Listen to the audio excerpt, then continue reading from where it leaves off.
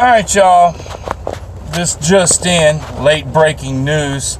I just heard, I think it was the Swedish Army, their Air Force, they were supposed to do a very important flyover of an important dignitary at a funeral. But instead they got lost. That's what they said. They got lost. They went 4 miles away. Their coordinates were wrong. And they did a flyover of a yodelers festival. The yodelers, you know. And so, of course, the stun yodelers got quite the show.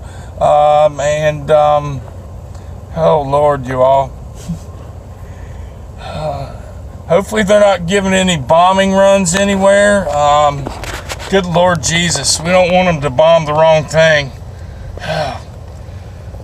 And, you know, like I say, I do have some Swedish subscribers, but they're not all that crazy over there, are they?